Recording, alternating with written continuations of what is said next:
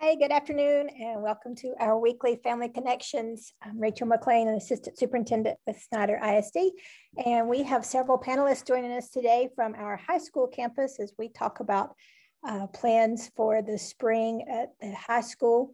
So as usual, we have Valerie Morris, our Public Information Officer with us, and Jesus Gomez, our Equity Director. If anyone's needing language supports, please reach out to Jesus and he will be able to support you. And then all in one room together, we have our other panelists. We have Travis Gregory and David Tate, our assistant principals. Shauna Pinkerton is our academic dean, and then Shay Murphy is our high school principal. So we have lots of questions and we are going to get started. If you have questions while we're talking through today, if you will please pop those in the chat or add those into the Q&A feature. We'll try to answer as many of those online as possible as we are going through today. But we've had some submitted in advance and some other questions that we've had coming up on the other campuses. So we think that high school parents may want to know that also. So you guys ready? Okay. So first of all, just what changes, if anything, can parents and students expect to see on the high school campus this spring semester? Okay, what changes? Well, first of all, if someone's talking, I think you're on mute.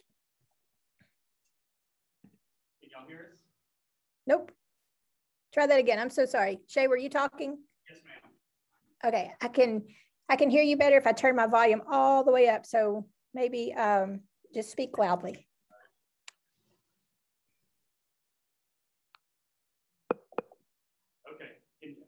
Better? Yes, that's better. Okay, good deal. Well, I think first of all, we started bringing a lot of our students back. So we have less that are virtual right now. I think we're down to less than 10% of our students that are virtual at the high school. So that's been a good thing for us to get more students on campus. It's easier to kind of manage them and make sure that learning's taking place and control that. I think with some of the changes, across the state that are happening with COVID guidelines and everything, we're starting to really look into what things are going to look like for us for the rest of the year with things like graduation, prom, if that's a possibility, and things like that. We've been real hesitant to say a whole lot about those things because we don't know what it's going to look like yet. So we're looking at those options.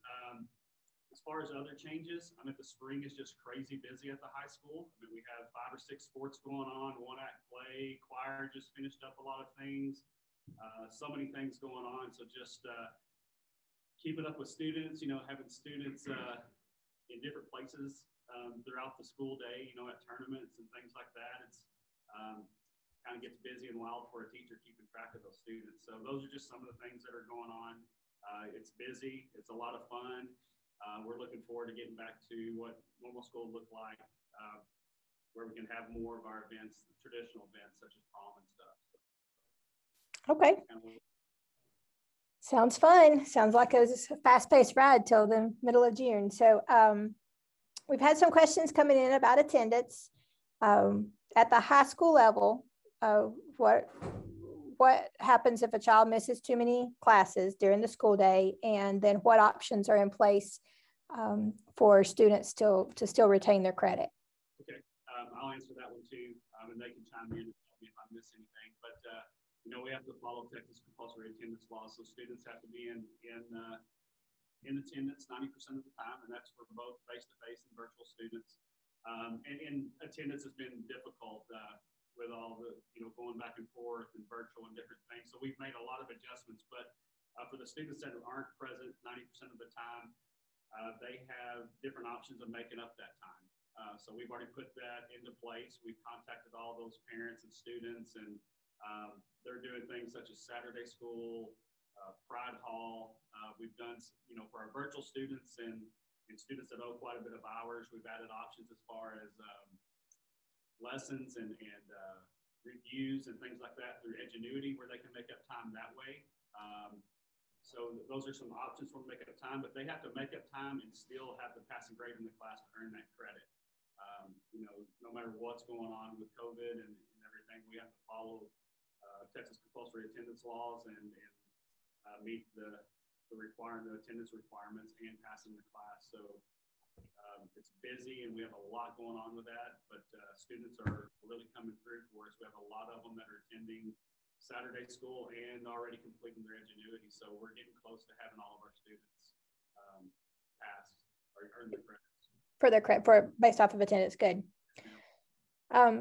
So talking about academics and kind of finishing the year strong, obviously you can't earn credit on a class that maybe you're not passing in. So what should parents be doing to support their students? Like, what should a student be doing each day, maybe in class and at home? And then what are some things that parents can do if they see their student is struggling? Okay, I think we all want to chime in on this one. But I think really the main thing is students show up every day to class and they come prepared and that they, focus. And on the flip side of that, us as educators got to show up every day prepared and ready to teach some lessons. And then we just got to manage everything, making sure students are challenged on task, that we're grading things in a timely manner, giving them feedback. And then when students are struggling, that we support them and find avenues for them to help. Students need to, and parents need to help keep track of grades. And then when they're falling behind, make sure they're asking questions to their teachers or come to one of us for help and support. We can direct them, in the right direction to get help. We can put them in things like Pride Hall. There's also times before and after school or during the day that we can give them extra support in the classroom. Anybody else? One of the things that's the easiest for a parent to do to make sure their students are staying up with their work is in Schoology, which is where all the work is located. At the top of your student's Schoology area, there is a place called Grade Report. That grade report lists every single class that they have. It is the easiest for me with my own personal kids. As we end the 6 weeks for my children, I go straight to that grade report. We click on every single class and we look at all the assignments. We make sure we see either a grade, a real grade, not a zero. Zero should probably be questioned and visit with your teacher about that. Or a little piece of paper. That little paper icon will show that they've submitted something. So that at least tells you as a parent that your student has turned something in. Now the teacher has to get it graded and into Schoology. When in doubt, always email your teacher. If that's not seemingly, taking care of the problem, always never hesitate to email me and I will do my best to try to get that correspondence cleared up and taken care of. But that's what I do with my own personal kids, and that's what I tell every single student that comes to me. That grade report tab tells you exactly what you need and or missing from the class before the 6 weeks is over this Friday. And then the official grade book is sitting in Skyward, but that's the Schoology is a great place to monitor how things are going. Is that what you're saying? Yes, correct. The Schoology allows you to go straight to that assignment and take care of that work if it hasn't been turned in. But at the end of the day, Skyward is the official grade report. If there are zeros in place or a discrepancy that they're seeing, that should be questioned with the teacher. But Skyward will tell you the average, the grade that your student has in that class. It will also tell you missing assignments as well. However, Schoology in that grade report tab is easiest to go straight to the assignment. Okay. And I see where Valerie popped into the chat. It was a previous Family Connections where we had instructions on how parents could access their Schoology and see the grades. And so that's a great previous Family Connection to check out if you have questions on Schoology. I may have missed it. Did you guys talk about Pride Hall and the times that students could come and get some assistance? No, ma'am. One of the questions was, my student is struggling, what resources are available? We encourage all students to start with their own teacher because a lot of our teachers are staying after school to help their students individually one-on-one. But if that's not a possibility, we do offer Pride Hall Monday through Thursday. Monday and Wednesday, it's from 4 to 5, and Tuesday and Thursday is 6:30 to 7:30. And we try to make sure that we always have one core teacher or one teacher from each course subject is what we try to make sure we have that by fall. Okay. So that's an awesome resource for additional support too. Okay, so let's talk about testing. We will still have the STAR test in the spring. And so why is it important for our students to participate in the STAR? And do we still have the requirements to pass the EOCs, the end of course test, as we have had in the past? Yes, I think there's some false information out there based on kind of what happened last spring, that the state kind of waived the STAR test and canceled that. That's not the case this year. Students are held accountable for passing the STAR test, especially the high school and of course exams. That is part of their graduation requirement that they'll have to complete and pass the 5 tests at high school for STAR to graduate. And so we need to make sure that we're taking those classes seriously, all classes really, but of course the STAR tested subjects, that test is there as part of a graduation requirement, just like the credits are. And it's important that they do their best on that. Okay, so for everything under high school, you may have heard the high stakes part of, the STAR has been removed, and we're still going to be administering the STAR, for all of our grade levels, 3 through 8 and high school.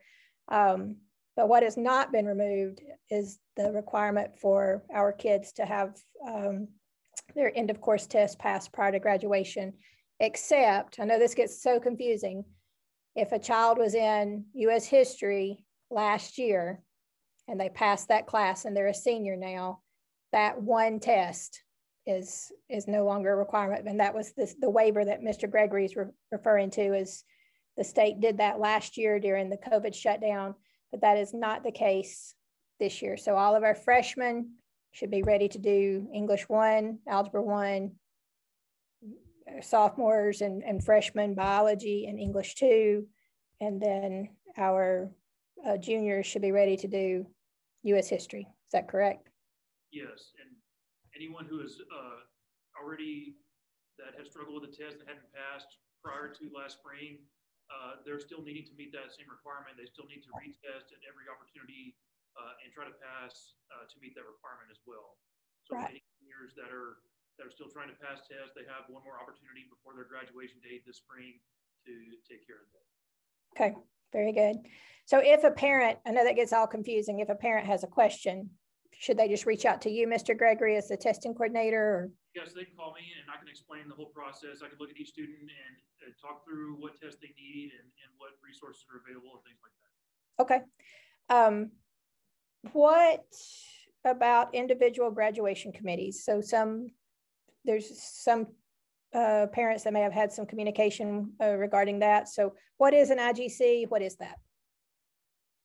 Okay, so IGC is the individual graduation committee, and that's for seniors that they're looking at different things that they may not have completed prior to their senior year. For example, I mentioned seniors that haven't yet passed all of their STAR test. A committee will meet to discuss that student's status with the STAR test and look at the big picture of things with their credits, attendance, the STAR test, what can be done to help them meet all of their requirements for graduation. Okay. All right. But parents that would be involved with the IGC, they'll have direct contact from the school.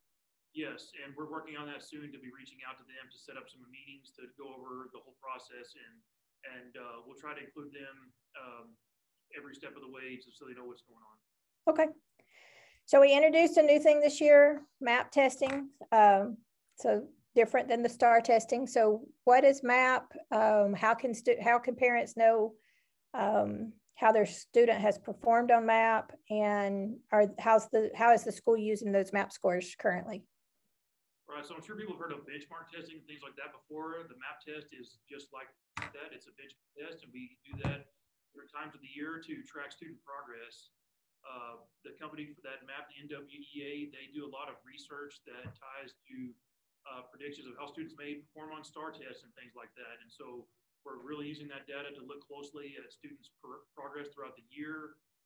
And we're using that to provide interventions to students that may struggle in the area, or to kind of change what they're teaching in the classroom. If they need to go over some concepts a little more in depth, if the whole class is struggling, or they can assign specific tutorials and things like that to help students be more successful based on the map data.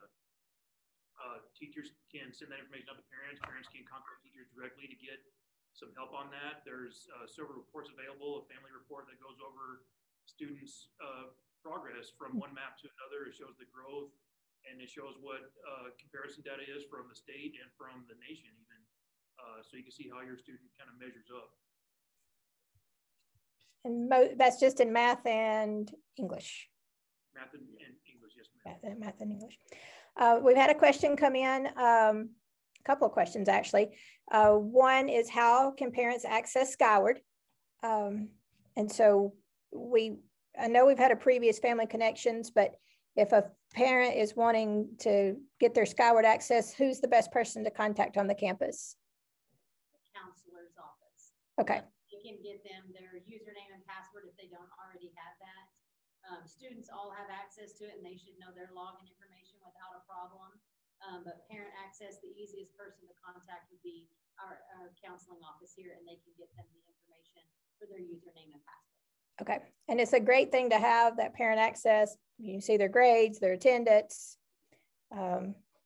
register online when we register back in the fall. So, all right. Shauna, this wasn't on our list, but it popped in my mind. TSI testing, that's the other type of testing that we do on the campus quite a bit. Why do we do TSI testing? And it's had a little bit of a change in the last few weeks. So do you want to say anything about that? It sure has. It's been my life for the last few weeks. So TSI testing, TSIA 2.0, it's a Texas initiative to help all students become college ready. And for our purposes, we utilize this test for a couple of reasons. All of our seniors, and we have had great success and also feedback from our graduating seniors. All of our seniors take the TSI. If they are not successful, we work through a TSI prep class to try to help them become more successful or even get the test passed. That's our ultimate goal, obviously. Once that test is taken, they never have to worry about it for 5 years. So if life changes, even if they don't plan on going to college right out of high school, life changes, that test is still taken and out of their way. They don't have to worry about it. And maybe in a year or so after high school, they decide to maybe go out to WTC and enter that college, and that TSI score is sitting right there waiting for them. We've actually had quite a few seniors that took the TSI, passed it in high school. They did not go to WTC right out of college, but now they're starting the spring semester. I've had a rash of requesting TSI scores all of a sudden. And so right before the spring semester started, and then I think we'll see that happen again in the fall. That's usually what happens. They get a year under their belt of working, and they decide, well, maybe I should do something different. So that's one way we use the TSI. Another way we use the TSI is for our dual credit program. There are certain courses that require passing of certain parts of the TSI. So we have to administer that and then help those students study. There's been quite a few changes. They actually have their own study guide built into the TSI now, so that's actually quite helpful. But we're still adjusting to the new changes of the test that happened January the 11th and helping our students be successful on that test. So we're going in the right direction. It's just taking us a little bit to get there, but that is the gist of the TSI. If you have any questions, don't hesitate to ask. All right. So let's talk about what's happening right now with course registration and getting ready for next year. So we may have some junior high 8th grade parents on the call also. So let's talk about what's happening with the 8th graders coming in for 9th grade, and then what happens with our current students. So how are students selecting their classes, and how do parents get involved with that whole process? So kind of where we are in the process right now is our counselors are actually going to the junior high, visiting with the incoming freshmen during their WIN period. And so they're having that individual conversation. We've already been to the junior high and spoke holistically to the 8th grade. We've invited them through a Zoom to see all of our different programs that we have available. And so now it's individual conversations with those students, actually getting their course selections put into Skyward. We actually have a parent meeting tonight at 6:30 in the cafeteria to help facilitate some of this registration. So if anybody is interested in coming to that, for an incoming freshman will be here at the cafeteria, the counselors, myself, several people that can help them get their course selections completed. That is happening tonight and Thursday night. So if that's any way that can be helpful to parents, please come on and let's see if we can get those questions answered. But currently, that's what we're working on with incoming freshmen. The rest of the time, not during WIN period at the junior high, the counselors are meeting with your students that will be incoming 10 through 12th grade through their classes here at the high school, and they're individually having that conversation with them to ensure that they've got the correct courses selected for us to create the schedules. And so parents that want to be involved in that process, we have one parent, want to know if there would be scheduled meetings between parents and students, not eighth graders, not incoming eighth graders, upperclassmen, to go over class schedules. So how does a parent get involved with that process if they want to for their incoming 10th through 12th graders? So currently our counselors are divided. Miss Beaver, Emily Beaver, takes care of the current 9th and 11th grade students, and Chrissy Early takes care of the 10th and the 11th grade students. 12th, 10th and then 12th grade. Thank you. So if you have a 9 or a 11th grade student, contact Emily Beaver, and if you have a 10 or 12th grade student, contact Chrissy Early, and I believe that would be the easiest way to become involved in that process to help your students select the correct courses. And then parents also see like a personal graduation plan, correct? Sure, yes.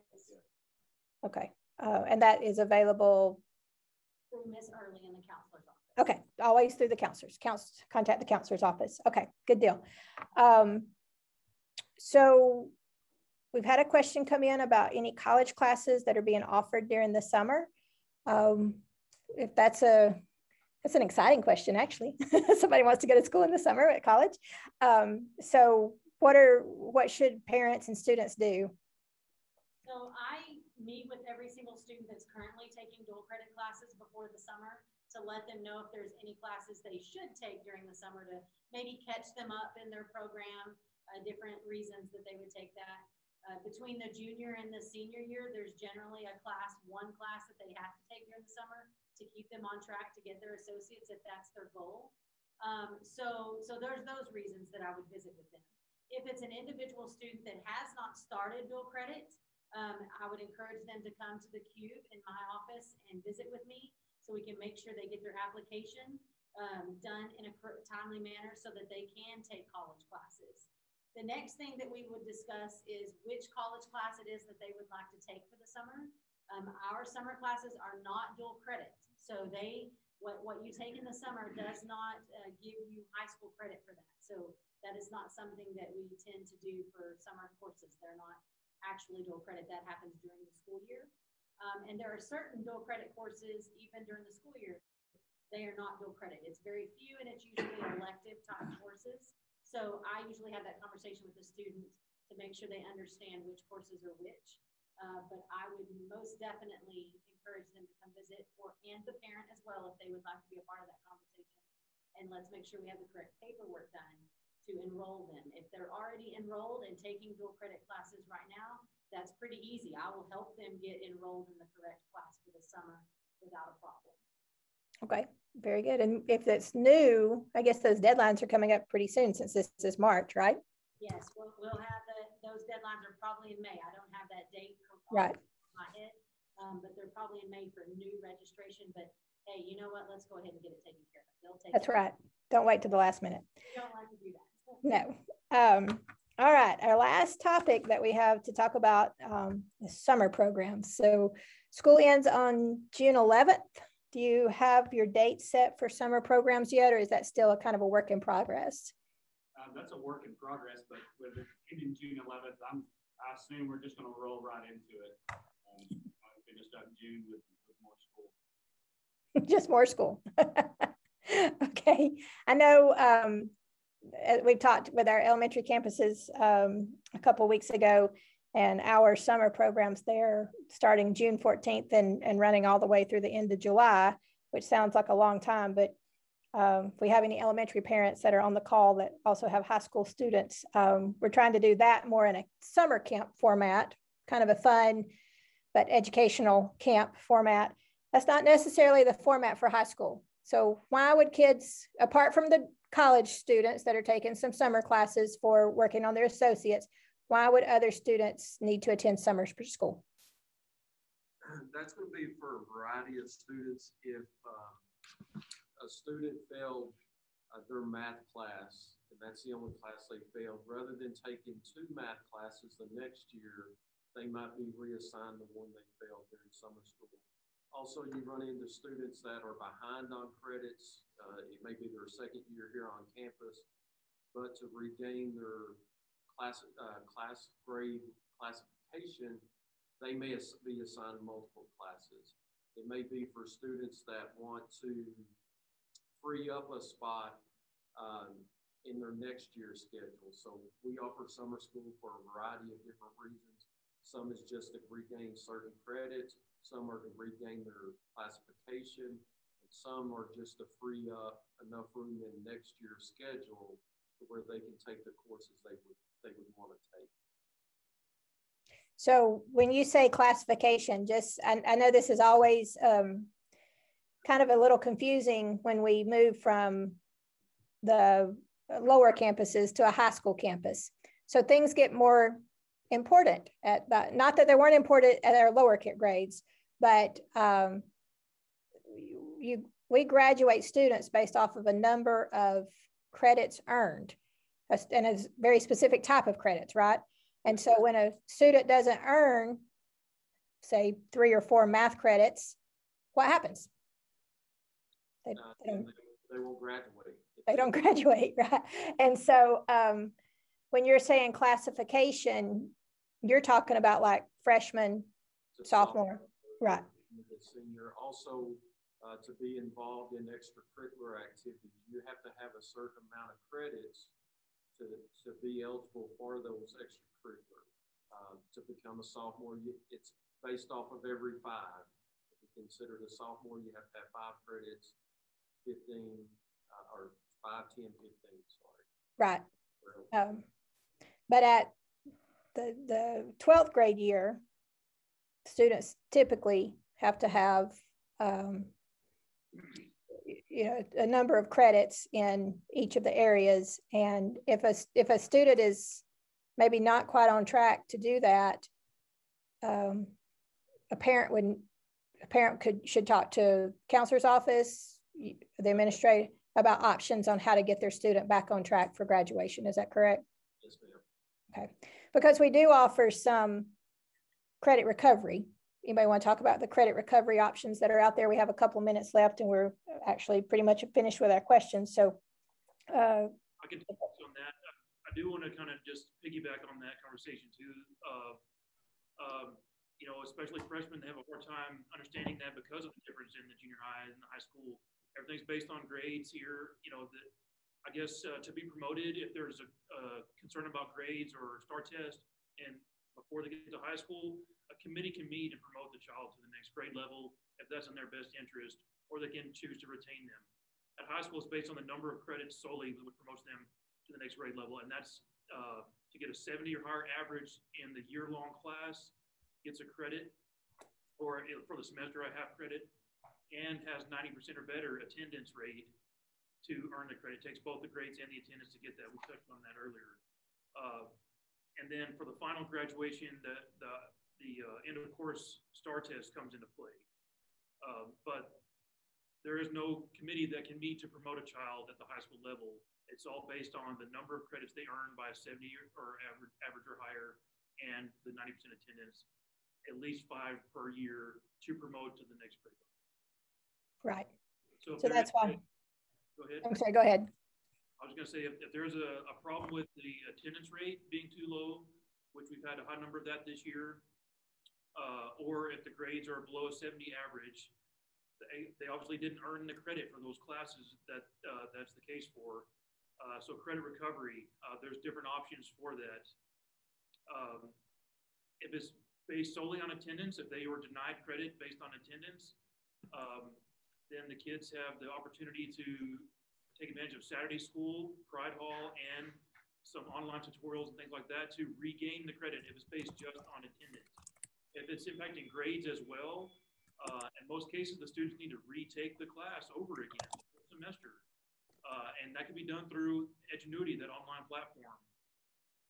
We've had students that have been assigned that where they work on it on their own time outside of the school day, even starting immediately if they missed their first semester credit and the grade is unrecoverable. We can assign that class now to work on their own time. It can be scheduled as part of their school day. They have a credit recovery class period to work on Edgenuity. Summer school is another option to regain that credit, to be assigned the classwork in the summer to do over again. Or finally, and it could be scheduled on next year's schedule again to just attend a face-to-face class to do it over again. So options to do that, but it's best just to deal with it, stay on track, earn your credit, so that students can take full advantage of everything that the high school has to offer, all the electives, all the athletic programs. So I just want to clarify before we end, and we're out of time. We did have a question come in about the EOCs from last year, and I know that is such a confusing topic. If a student, a freshman, was in an English 1 or Algebra 1 class last year, and they passed the class, then they are exempt from those EOCs moving forward. Or if a sophomore was in English 2 and biology, same thing, that if they passed the class, then the state gave us a waiver to be able to exempt the students moving forward. But like Mr. Gregory was saying, that is not the case this year. Even if a student passes the class and fails the EOC, they will still have to take that EOC again in the future to be able to graduate. But just want to clarify that. That does get to be a little confusing. Yeah, they had to complete the credit of the class. The full credit had to be completed within the 1920 school year, including summer school, in order to take advantage of that COVID waiver for STAR. Anything before or after that time, the students are accountable to passing the STAR test as part of their graduation. Right. That's a good way to say it, within that 1920 school year. Okay, we are out of time. Thank you so much, panelists, for joining us, and our attendees. We will be back at 5 o'clock to have a similar discussion, but we always have different questions popping in the chat, so it always changes a little bit. So please join us again, and I will see you guys in a few hours.